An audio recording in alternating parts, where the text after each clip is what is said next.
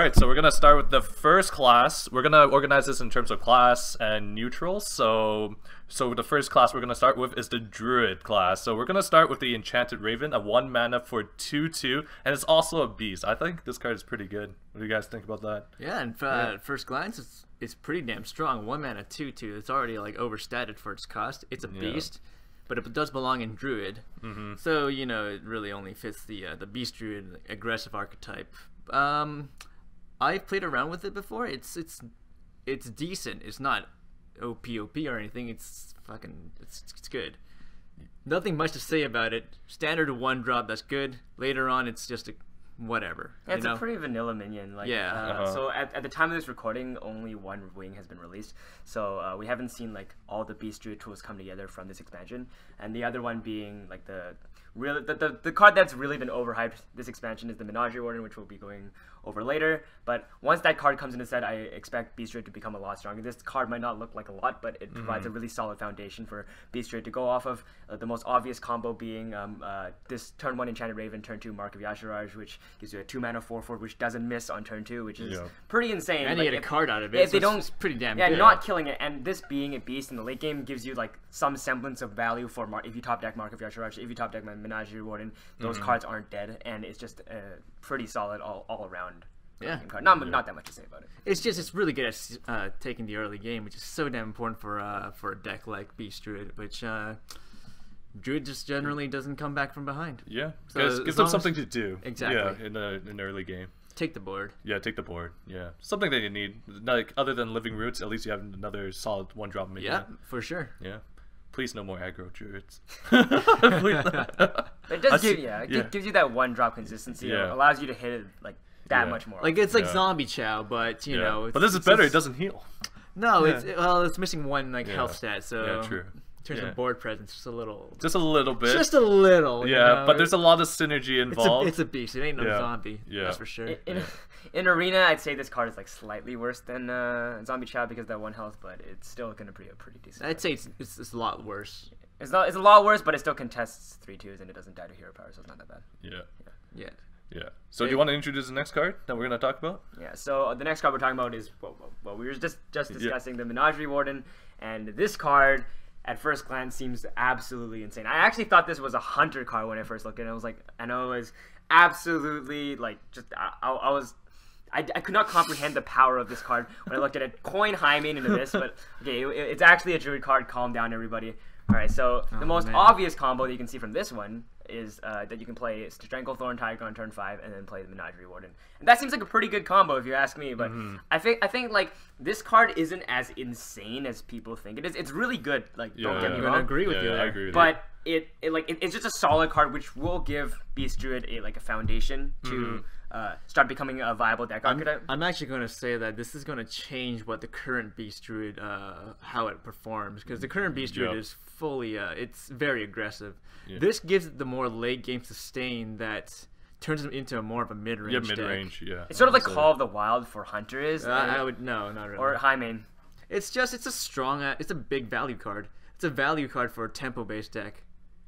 Yeah, it allows them to sustain in the late game and also just gives massive value in tempo. That's right. Yeah. Which is what Call of the Wild. But that being said, like it's dependent on setting up the board for it. So kind of like Princess Huhuran, which is kind of like nuts. 5 mana 6/5 activated Death Rattle. It doesn't do all that much if you don't have a target for it. It's just overstated for its cost, but you know can just get removed for a 5-drop. You kind of want something sticky or something that does something immediately.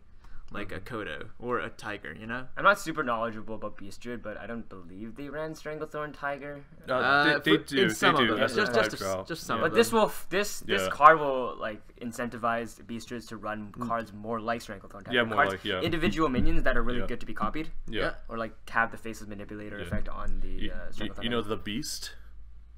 Well, I don't think you want to give the 2 3/3s, do you? Oh no, getting another 9/7. It's another 9/7. 9/7's pretty good. 2 9/7s. You don't want 2 9/7s? You know what's even better? Yeah. Corehound. Yeah, man. But that Corehound's a 7-drop. Yeah, it's a 7-drop. Yeah, I know. Yeah, the Beast is a 6-drop. Late game sustain. Yeah. Oh man, you have 2 Corehounds and you Savage Roar. Yeah. If I actually do see kind of like a that doesn't sound like a viable card. Yeah. It sounds pretty dope though. Yeah. True. That being said, I think this card is okay. It's not like. I would definitely. It's not great, but it's all right. I would rate this in the top 3 cards in my like for the entire. That's a bold statement. That's a very, very bold statement. I would definitely rate top 3. Maybe not the first one, but definitely top 3. I'd say it's top 4. All right. Let's just agree to disagree. Sure thing. All right. Now we're looking at the Druid Portal card that they got this set. 6 mana Moonglade Portal. Restore 6 health. Summon a random 6 cost minion.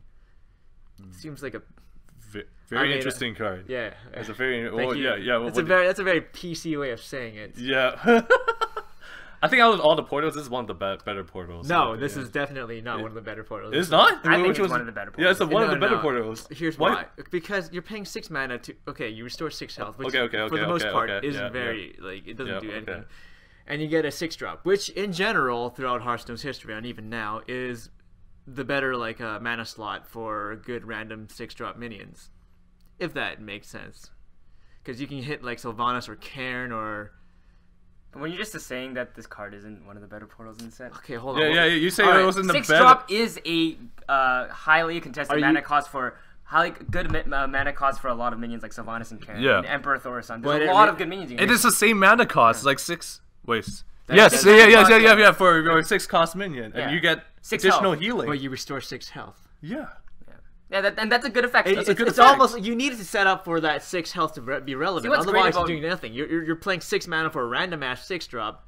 Yeah. For the irrelevant. I don't know. No. But what's great about the Moonglade Portal is that it's also a spell, so that feeds Yogg. Exactly. That's the first thing. And the second thing about it is like I think you're looking at it from a perspective where you think that you can only cast Moonglade Portal on yourself. No, of course not. You can hit like an Ancient of War. It'd be pretty dope. And you can Moonglade Portal that, and that's when it's actually pretty crazy. But that's when it's there. Restoring 6 health and summoning a random 6 cost minion.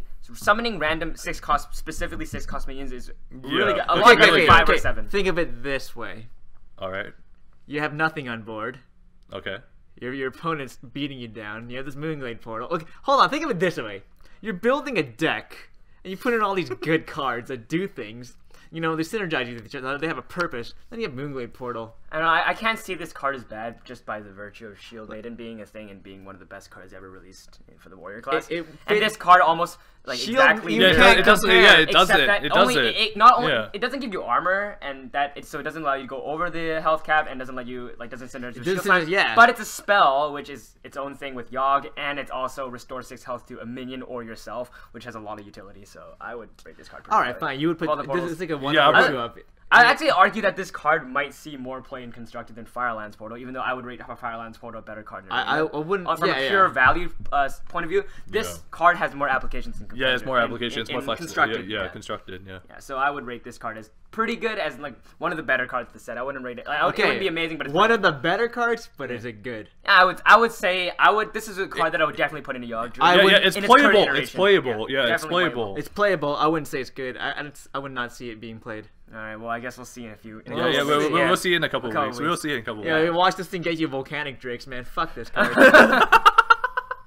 Well, you're the guy who doesn't play Malkrok because he gets Curse Blade 100. I play Malkrok now. All right. He was kind to me. All right. Yeah, you respect it. He's gone over the hump. Yeah, you respect it now. I understand the probability. You might get bad luck sometimes. It's just part of it. I've seen this guy get 5 Curse Blades in a row. Like literally 5 Curse Blades in a row after playing Malkrok 5 games in a row. So.